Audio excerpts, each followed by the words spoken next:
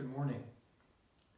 I'm going to continue this little series through Philippians 1 this morning. I thought I'd come inside.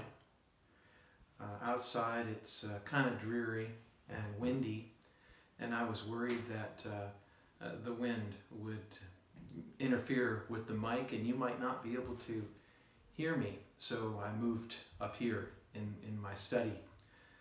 I'd like to read from verse 6 of Philippians chapter 1. Being confident of this very thing, that the one who has begun a good work in you will continue it until the day of Jesus Christ. Usually when I've referred to this verse either in sermons or referenced it here and there in some other, milieu of teaching or something, I've always emphasized the wonderful promise of this verse in regard to human sin. I've emphasized that even human sin, which is so destructive, has no power to thwart the purpose of God's grace in the life of the Christian. That the one who has begun the work of our salvation, he will continue it, he will finish it, and there is nothing in our corrupt hearts that can dissuade him in his wonderful purpose.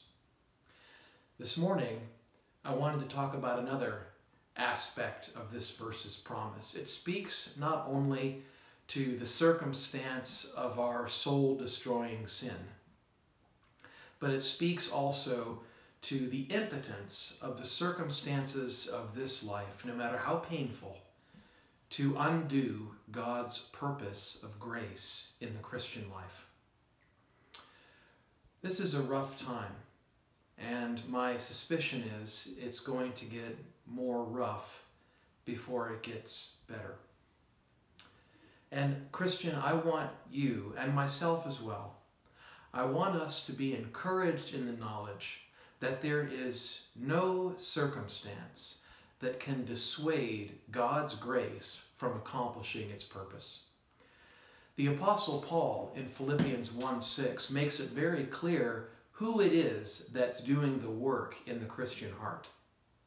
It isn't the Christian who's lifted up as the source of spiritual success.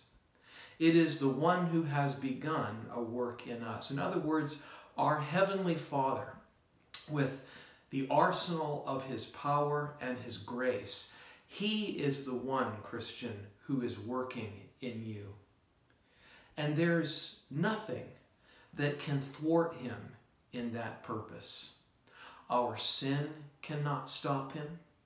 The circumstances of this life, including a quarantine, have no power to stop his grace. Even death itself has by Christ been rendered powerless to stop the great locomotive of God's gracious salvation within every Christian heart. It's been really encouraging for me to notice how many pastors and musicians and others are exercising every means at their power to continue to serve the body of Christ and to encourage Christians during this challenging time.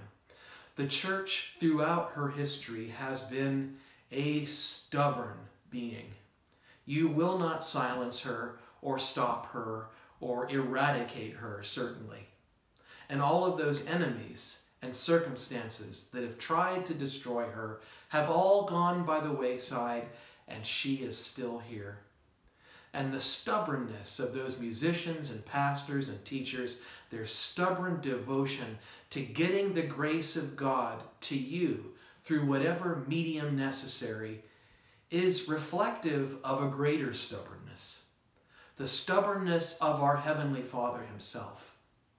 He has, Christian, ordained that you will arrive safely in heaven, that there is no force that will stop him in this great purpose for your life. As I thought about that, within myself I said to the Lord, Lord, will you please help me to finally lay hold of that lesson?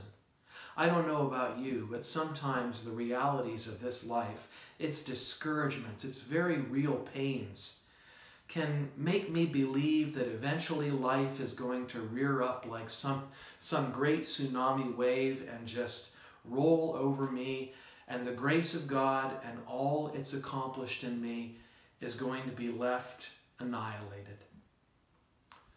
Well, I need to remember, and it was my prayer to the Lord that through this I would be taught and see with my own eyes that God's grace is not so easily thwarted. In fact, God's grace in you, Christian, and in me cannot be foiled at all. Not an inch or an ounce. And I made it my prayer this morning to the Lord. I said, as we eventually step out of this situation, will you help me, Lord, to remember the lesson that I've learned? As I have witnessed the stubbornness of your grace in my heart, as I have witnessed its stubbornness in the hearts of your people, may I see with my own eyes the face of the God who is so unyielding in his purpose for me. It may be true that this life can knock us down. It can beat us to the left or to the right. It can leave us discouraged and feeling ravaged. But we can be confident of this very thing, that it isn't our power that promises our victory. It is the hand of God that has reached itself into our lives, and by the power of Christ has guaranteed our successful arrival in the harbor of heaven, no matter what seas may toss us. Let's remember that together. And let me pray that God's Holy Spirit would teach me that all-powerful lesson, that the stubbornness of my God is greater and stronger than any force in all the universe.